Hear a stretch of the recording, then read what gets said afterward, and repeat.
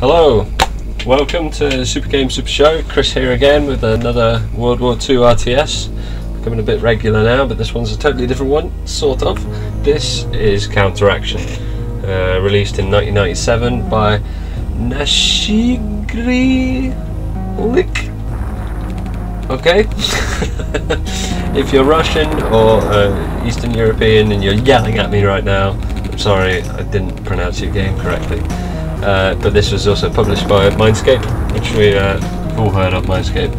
But as for the developers, I never actually heard of them, and not too familiar with any other games they made. They made two others of unpronounceable names, which I won't even attempt, and released in 98, I believe, and 2000, respectively. I won't even bother you with trying to pronounce them, but yeah, this is a World War II RTS game with just a little bit of a twist of the games at the time. There's no base building.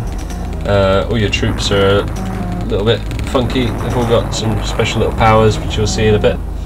And yeah, it's based on objectives, and it's not just the mindless go out, seek out the enemy and destroy the enemy.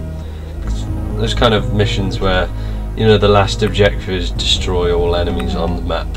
It's not realistic, and I find it just a pain just traipsing troops around just to find that one guy hidden in a ditch making dinner. Alright, so the first thing you'll know is this looks like an ancient game, doesn't it? This looks like a top-down RTS game. Could have been released, what, 93, 94, a bit later.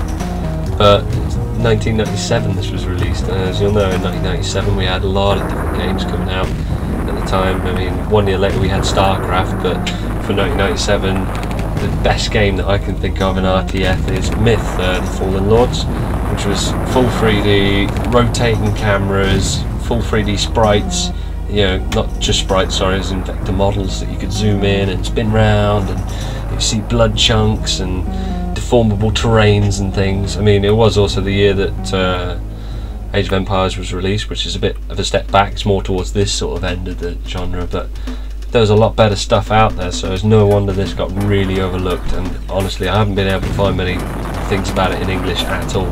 I'm surprised I actually managed to find an English version. Got this from mobygames.com, I believe. Yeah, which I think is a bit cheeky, charging you to pay for a game that no one's ever heard of and not many people have ever played. However, there is, if you speak German or Russian, you can go on YouTube and watch loads and loads of mission by mission plays of this game. In fact, I'm not sure if the gentleman actually talks or not, but yeah, different language.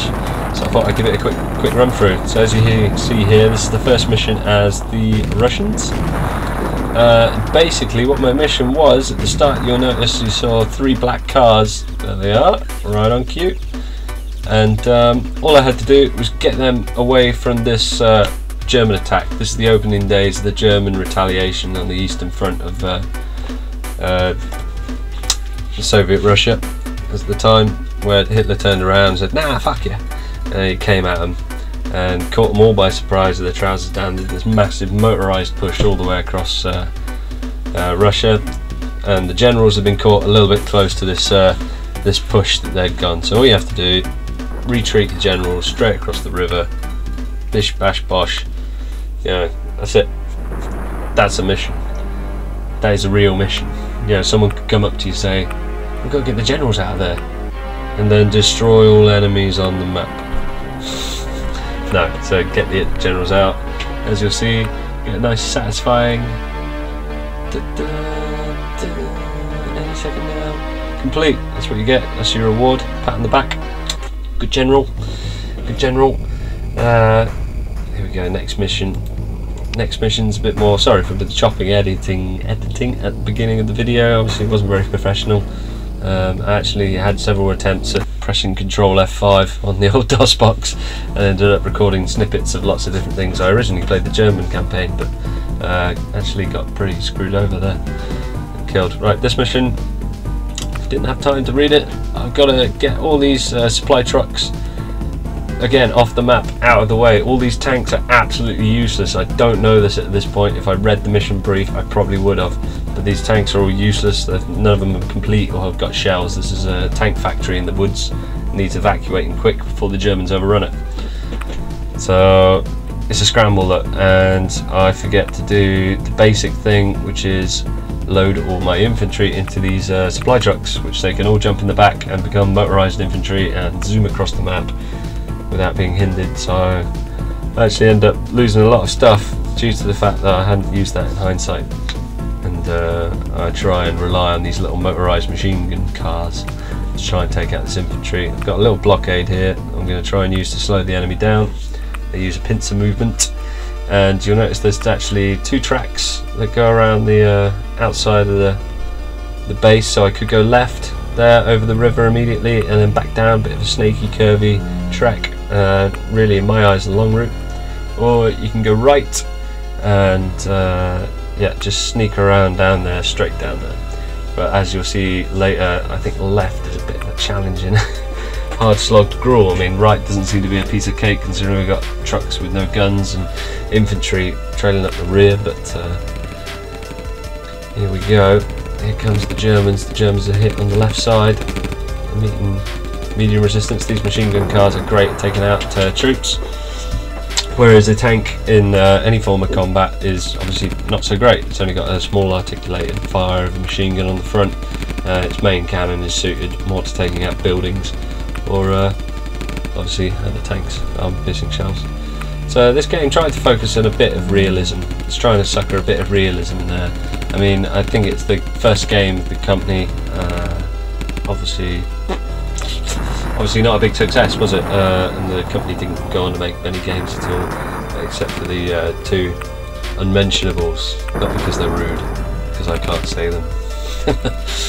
So, well, we got some explosions going off here. Sounds are not too bad. It uses the AWE sound card or Sound Blaster Pro compatible sound cards, or your DOSBox will replicate that quite nicely. Only audio, it uses no MIDI, so it had caught up that, but it has all DOSBox features. It's only runnable via DOSBox, or I suppose Windows 95 or 98, because you run DOSBox pretty easily in those things, or DOS itself.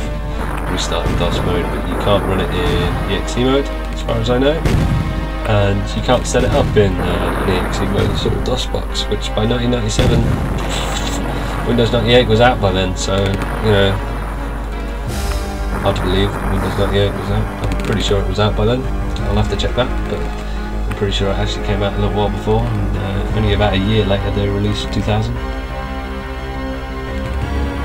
So most programs were auto-launch, came on CDs. I'm pretty sure this probably came on a CD, judging by the music. It's probably a bit much to have 12 floppy drives going for all this music, but yeah, they would have had an EXE launcher and a proper installation set up.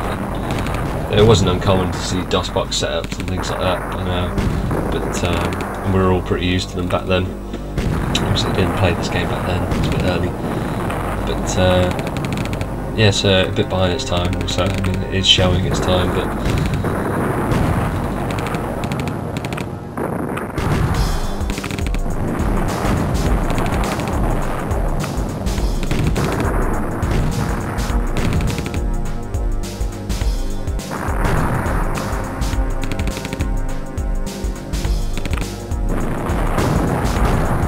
we've all heard the rumours about Tetris being actually a propaganda game. Maybe this is. Maybe the German campaigned so hard because they didn't want to show weakness.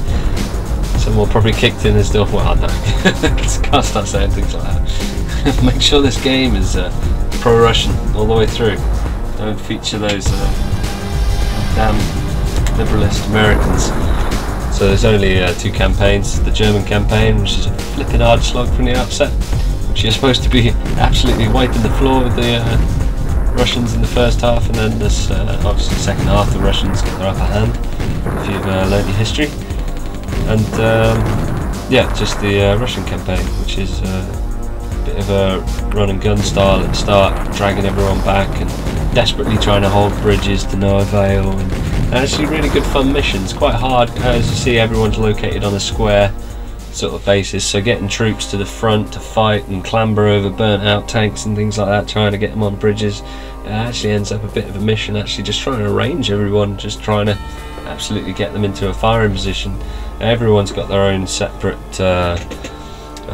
abilities. Infantry have grenades or rocket launchers respectively, or sometimes explosives, as we'll show right now. As you see, this German troop here, if I click this and eventually click that, no, maybe click it, yep, he'll walk over and blow it up.